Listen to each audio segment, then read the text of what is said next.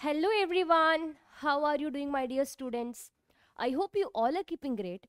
So today in this video, you will be able to better remember all the examples of animal kingdom.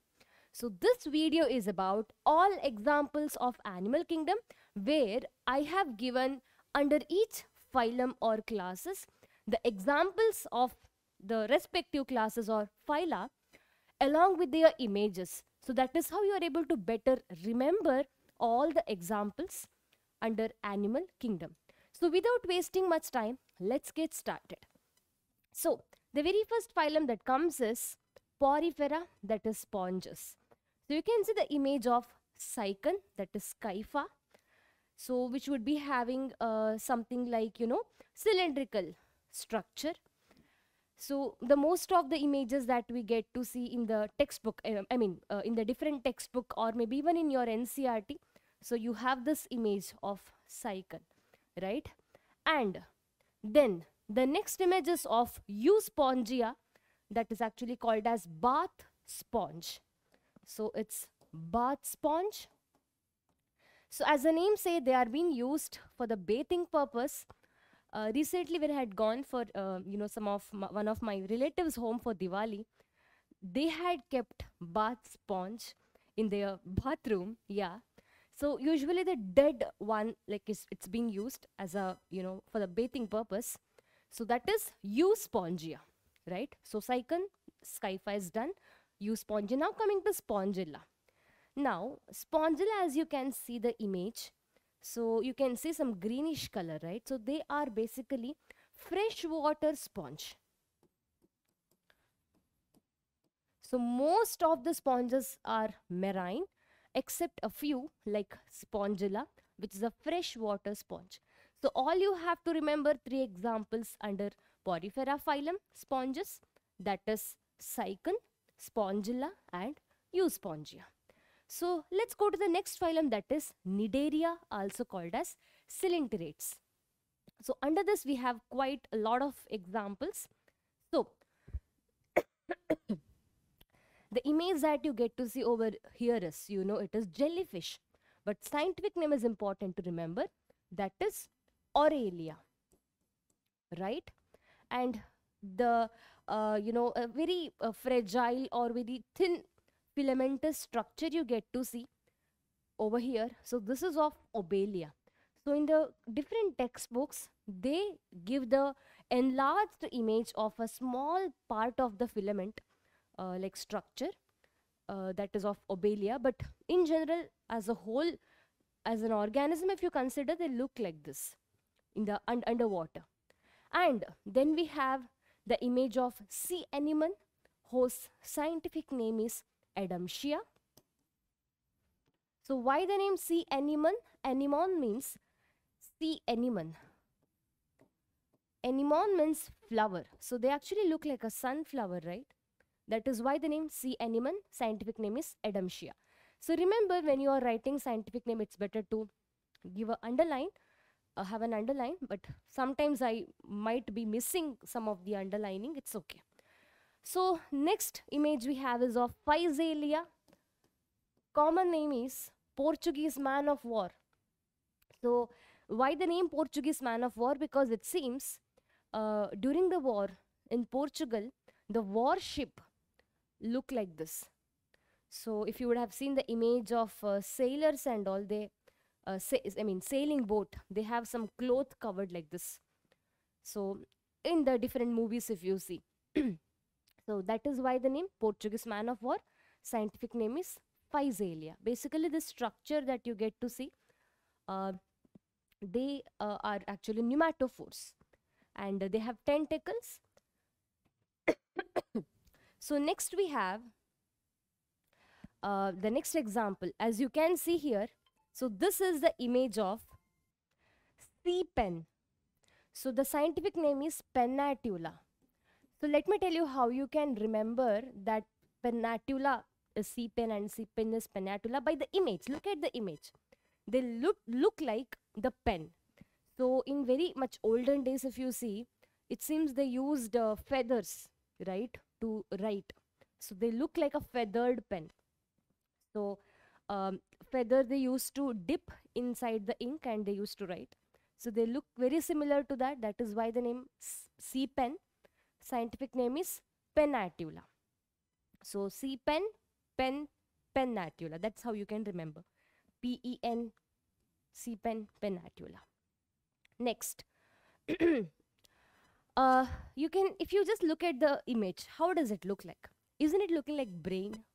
Yes, they are called as brain coral. Scientific name is meandrina.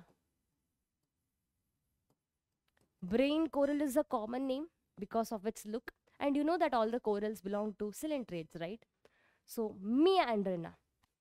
So, you know medulla, which is the part of medulla oblongata, which is the part of brain. So, you can remember medulla meandrina, that is brain coral. And the next image we have. How is it looking?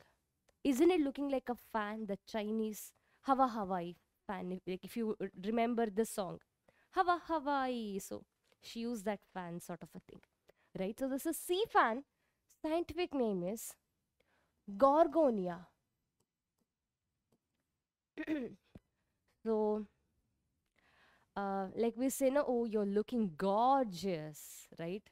So, like we do, like you look gorgeous. Oh, like, you know, we put fan sort of a thing while we say that sometimes. So gorgeous, gorgonia. So with the fan, you look gorgeous. So gorgonia, that is sea fan. So this is all the examples of Cnidaria. And next we have Ctenophora, which comes after Cnidaria, also called as sea walnuts, comb jellies, we can call them as. There are just two examples you have to remember: Plurobranchia and Ctenoplana. Plurobranchia, Ctenoplana. So Ctenophora, Ctenoplana. So Ctenoplana belongs to Ctenophora. So it's easy to remember. So after all, I'm making you to remember all this for your, NEET exam. So when you see Ctenoplana, you are able to easily make out it belongs to Ctenophora. All you have to remember under this is Plurobranchia. So there are no much difference between these, two organisms, because both of them have got comb. That is why the name comb jellies. Plurobranchia is little more spherical compared to Ctenoplana. They are plain, like they are little elongated. Next is Platyhelminthes, flatworms. So you can make out by looking at the image itself that it is planaria. So this is an easy example to remember. Apart from that, we have other two. One is liver fluke. This is the image of liver fluke. Scientific name is fasciola. Okay. So fluke, liver fluke, fasciola. FF is common. So that's how you can remember. So why the name liver fluke? Because how I used to remember is they look like liver, kind of like a liver. And also they will be affecting the liver of the organism. And then we have tape, looking like tapeworm. So that is Taenia. So Taenia, Solium, there are many other species as well. So Taenia, they have given as a genus, as an example. So T, tapeworm, T, Taenia. So you can easily remember this example as well. Why the name tapeworm? Because they look like tape. Measuring tape. They are so elongated. And next we have Askelminthes. So there are just 3 examples that you have to remember. One is hookworm. Scientific name is Ancyclostoma. And we have Ascaris. Ascaris lumbricoides is one of the species. Ascaris is also called as roundworm. So roundworm, they have a round structure. That is why roundworm. Hookworm. The hooks are sharp, right? Hooks are quite sharp. So they too have this image like a hook. Sharp tip they have. right? And we have filarial worm, that is Wuchereria. That is filarial worm which causes filariasis. So all you have to know is three examples: Ascaris, Wuchereria, and Cyclostoma. Next we have Annelida, where we have Nereis, the marine one, and we have earthworm, whose scientific name is Ferritima, and then we have leech, whose scientific name is Hirudinaria. So how to remember all the scientific names easily? That is by using these names frequently. So if you see some structure, like when you're talking to your friends in college, in school, better to use scientific names while referring to. That is how you can remember them better. Next, we have Arthropoda. So under this, we have a lot of examples to remember. Honeybees, that is Apis mellifera, Apis indica. There are so many species. Honeybees is Apis. And we have silkworm, that is Bombyx. And we have lac insect, Lacifer is the scientific name. It's a lac insect which produces resins, and Bombyx is silkworm. And we have more examples. So these are the economic importance organisms in Arthropoda. We have some of the vectors like Aedes, Anopheles, Culex. All are mosquitoes. So you know Anopheles causes malaria, and Aedes, Culex not cause exactly. Anopheles will be spreading. It will be spreading malaria, and even chikungunya. What is that? Dengue, and all of this are spread by even the filariasis. All of this are spread by these mosquitoes. Next, we have a what we call the we have locust as an example. Locusta is a scientific name. They are gregarious eater. They are a pest. They come under pest example. And we have Limulus. Limulus, which is a living fossil. What is the meaning of living fossil? It means there is one organism, one species that is living, but other related species are extinct. That is why they are called as living fossil. Limulus is example. King crab is a common name. Next is mollusca. Under mollusca, we have apple snail. Scientific name is Pila. Why the name apple snail? Because of their appearance, because of the shell, which is very similar to apple. And we have pink tada, that is pearl oyster, right? So pink tada is a pearl oyster.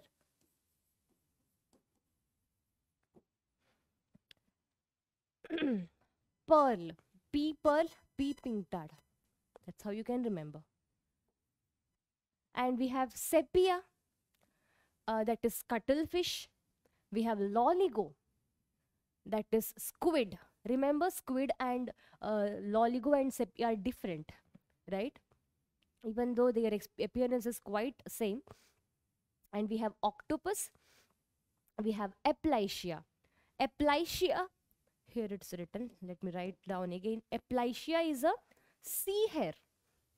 And we have octopus.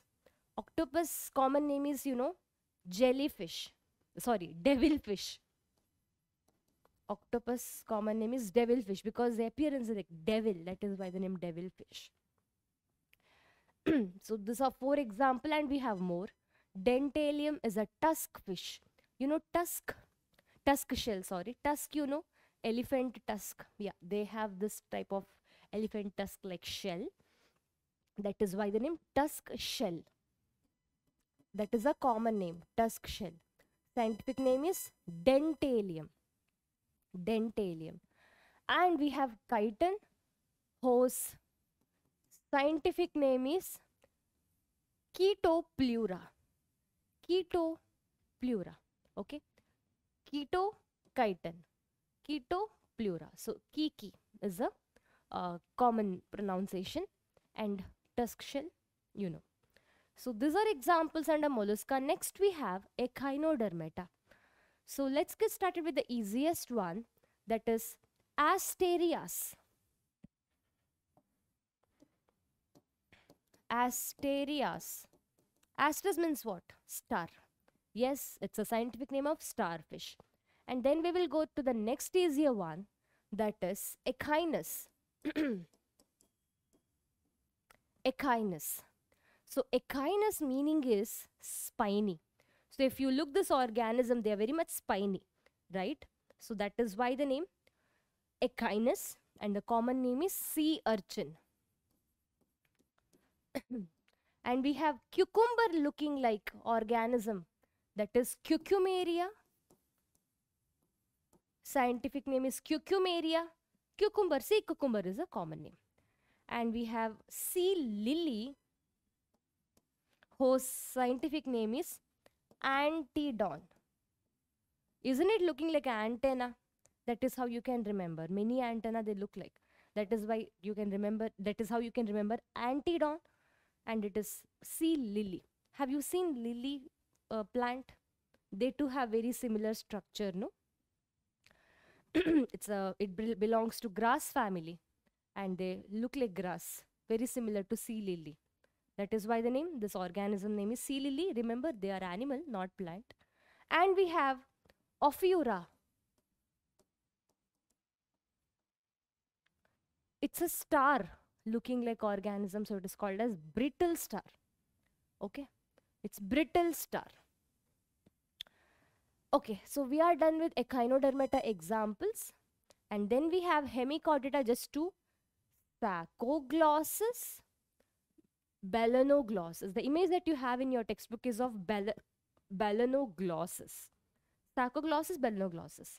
And then comes is chordata, under which we have urochordata, cephalochordata, vertebrata. So under urochordata we have three examples. Accidia salpa doliolum. Accidia salpa doliolum. Okay, so remember it like together. Accidia salpa doliolum. And then cephalochordata, we just have one, that is lancelet, also called as amphioxus. Okay, I hope you know the difference between urochordata and cephalochordata. Uro, that is just in the tail region, there is notochord. So first, it is it's most primitive compared to cephalochordata. It is more primitive. So first urochordata, then cephalochordata. So urochordata, Accidia salpa doliolum, and we have amphioxus, that is under cephalochordata. Cephalochordata is nothing but notochord is present from the cephalo, that is from the head itself. Notochord is present till the tail, present throughout the life stage of the organism. Then we have vertebrata, under which we have agnatha and gnathostomata. So agnatha is more primitive compared to gnathostomata. Agnatha means no gnatha, that is no jaws. So we have one class, just one class to remember, that is cyclostomata. As the name say, the cyclostomata means what? Stomata means what? Opening, mouth. Mouth is cycle, that is mouth is round. So you just have to have a look of this image, and then you can easily make out, yeah, this is having a cyclical mouth.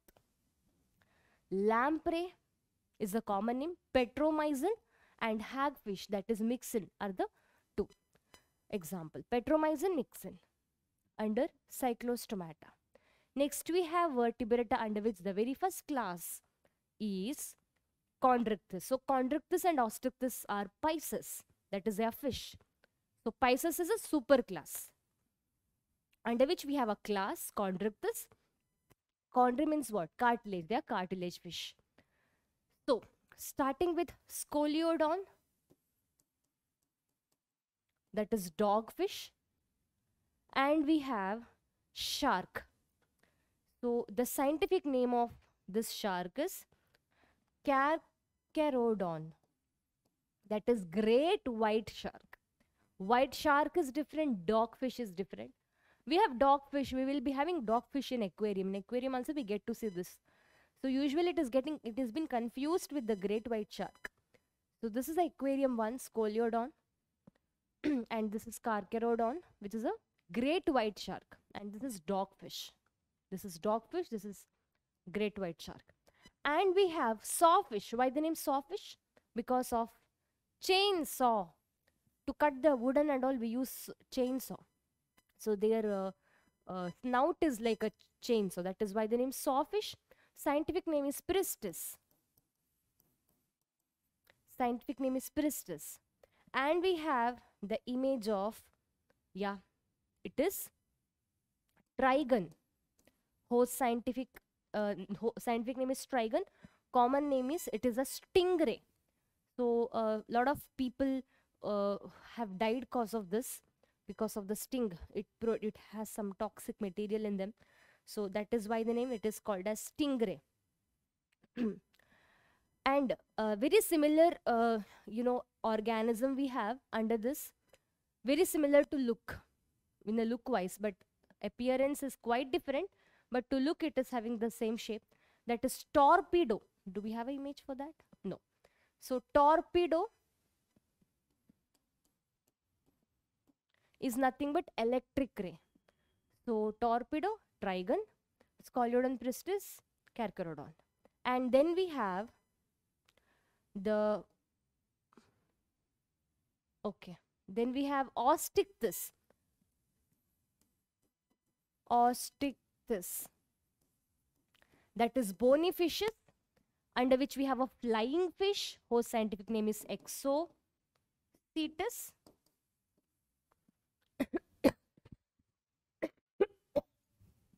And we have hippocampus, that is seahorse. And we have Labiorohita, whose common name is rohu. Okay. So Exocetus is it's a flying fish. So it's an exception, right? Usually fish can't fly, but this fish have very similar, very similar structure. The wings are, the fins are having like a wing-like structure. So you can remember, it's an exceptional fish. That is why Exocetus, exceptional exo. And hippocampus. Hippo means actually horse. So hippocampus is a seahorse. And we have Labiorohu is like very easy to remember. And yeah, remember these are marine bony fish. Under Osteichthyes we have both marine as well as the freshwater fish. So these two are actually they are marine bony fish, and we have a freshwater bony fish, that is Labiorohita, and Katla. Katla's scientific name is like this. Common name is also like this only. It's Katla only pronounced as, but just the spelling is different. And Clarius is Magur. So Labiokatla Magur are freshwater fish.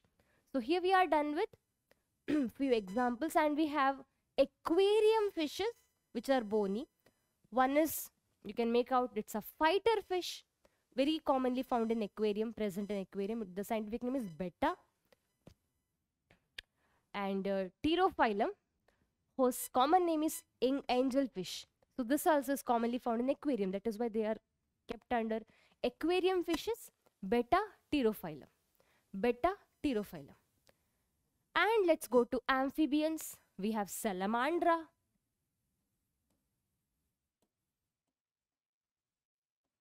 And we have Hyla. And we have Rana tigrina.